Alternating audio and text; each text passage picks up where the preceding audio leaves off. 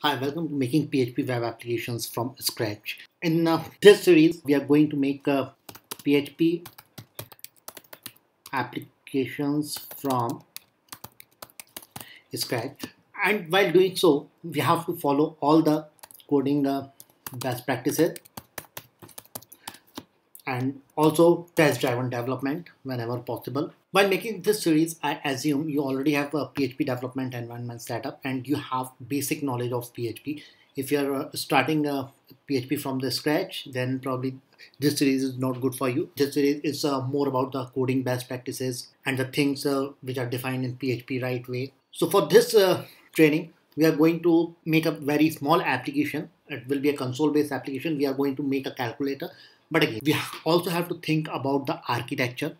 So that's a problem statement. We want to build a calculator that receives two numbers and does an operation. Seems pretty easy, but no, let's add some complexity. We do not know which kind of operations we want to do yet, and we'll decide them in the future, and this calculator may have really complex operations. We are trying to replicate agile process of making software. We are in the first sprint. We have very basic requirements. We have to make a calculator with only one feature, sum. We'll get an operation name, we'll get an array of few numbers. We need to perform that operation on that number. But since we are doing it in agile way, going forward we are going to have many more operations, and not only we, there could be multiple developers who will be working on the same software. So ideally we should have to architect our software in a way that 10 different developers can work on 10 different operations without impacting each other. We are going to make a skeleton of that application first with the first very basic operation. To be correct, this is one of the interview questions which I generally prefer to ask for the machine test to the candidate. So let's see what I exactly expect a candidate to do with this machine test. To start with, let's start with a very basic console application.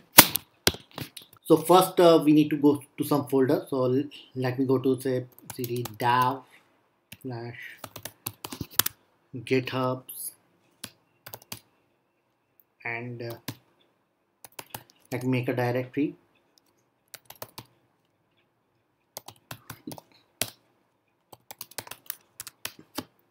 Now let's make a project folder. Seems good. Before starting any project, we might like to initialize the Git repository. So I do git init. If you're not familiar with Git, I will make some Git workshop as well. You can go through them. To start, let's create a README file. Let's say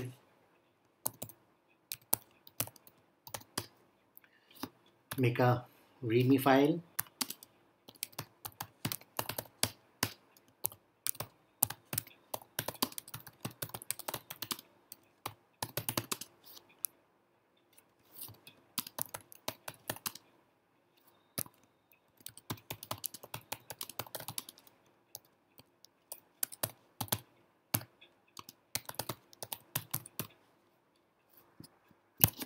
That's it. Let's save it.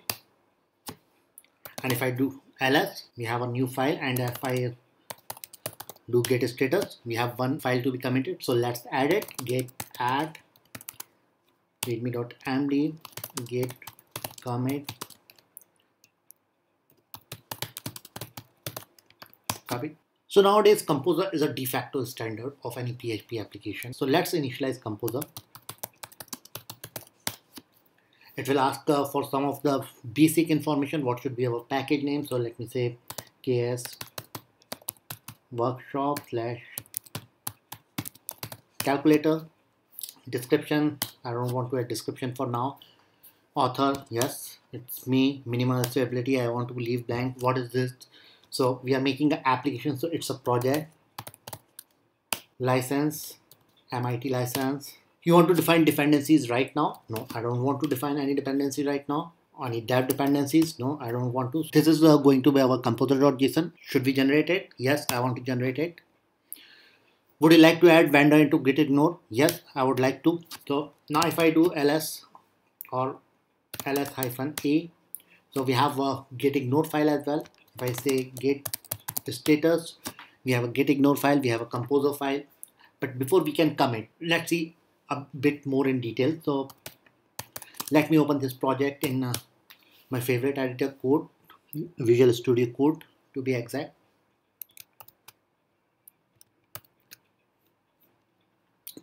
Let me do it on full screen.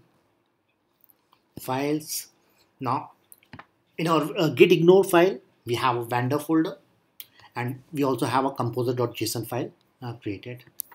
Now Composer also do a lot of auto loading for us. So let me first add a few things here. Now what exactly this is doing, don't worry about it for now, immediately we'll come to it. So obviously we need some folders to create our test cases, create our source code. Let's do it. Let's create a new folder. Say I want to create a folder src and I want to keep all my source code there. And within that we might want to have some further folders. So within that I create PHP reboot. So this is exactly what it is saying. Whenever I say namespace PHP reboot, it should go and look into directory src/PHP reboot, and all of my code will be within this folder, and it will start with namespace PHP reboot. Similarly, we want to write the test cases, so we can also create a new folder, test, and same folder structure. Now there are two different things, autoload and autoload dev. There are few code that need to run on production. That code always go in autoload or require. But there are few tools that we need only at the time of development. Autoload dev and require dev, which we don't have right now, comes under that category. Once we have that, we might want to do composer update. So let's go there again. It will effectively load all the namespaces, and all those files will be available as a part of composer autoloading. It will take some time, so I will get back once it is done. So it's done. Now I want to install PHP unit so that I can do test driven development. But before that, unfortunately, I don't have a latest version of PHP right now. It's my old personal Mac. Ideally, it should be 7.2, but yeah. So I have PHP 5.6. Which version of PHP unit should I use? So if we go to phpunit.de, that is the website of PHP unit, we can see if we are having PHP version 5.6, that ideally I am having right now. So I can simply use PHP 5. Let's go to PHP 5 and how to install it. We can do it through Composer. Composer require dev. So let's go there again and run Composer require. I'll be get back once it is done. So it's done. Now we have PHP Unit 5 installed. Now let's go back to our code. You can see PHP Unit 5 in composer.json file. Let me come here again. Get a status. We have quite a few new files ready. Now notice we also have composer.log file. So if someone has not clear about Composer basics, I'll be creating another workshop for Composer. But composer.log file basically logs the version. So if you want to quickly check, let's go there and so here we have PHP unit. It is saying we are going to use PHP unit 5.7.27. So although PHP unit is in the development folder, so it will never go on the production, but in case we go to the production, we might want to log at 5.7.27. It is just a way to save our production. For example, while developing it's 5.7.27, but when we go to the production, assume there is say 5.7.30 of obviously not PHP unit, of any other software, and suppose there is a bug in that, so our production system will fail. So we might want to make sure whatever version we use during the development should be used on the production. So composer.log actually do that task. It logs a version to a particular build. Going ahead, let's close it. Now probably we might commit some of the things. So we need to add first, git add .git ignore composer.json composer.log. We do git status, they are ready to be committed. So let's commit git commit -m installed PHP unit. Done. Before we close this video, we have one more final step to be done. PHP unit needs some configurations. We do php unit.xml. Yes, we need XML. but we are going to commit this file. So we create distribution file. We will not create phpunit.xml, but phpunit.xml.dist file, and whoever will take the project checkout will actually do that.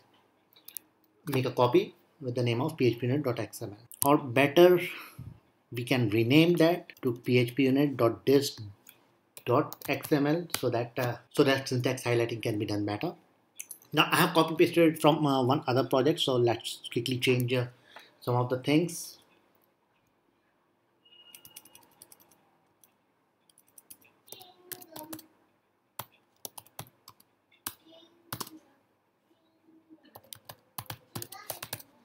So we updated name of test suite. Test PHP reboot is still there. We all still want to test all the test cases within that, and our source code is going to be in source/PHP reboot. Now coverage, for that we must have xdebug installed. So let's comment it out for now. This part we'll be discussing it a bit later. So that's all. We have all set. Maybe we can finally go and do a copy phpunit.xml to phpunit.xml, and we are done. Now I don't want to commit that phpunit.xml, so maybe one final step. I'll go again to git ignore, and I'll put phpunit.xml in ignored list. That's all. Maybe committing last files, git add dot git ignore phpunit.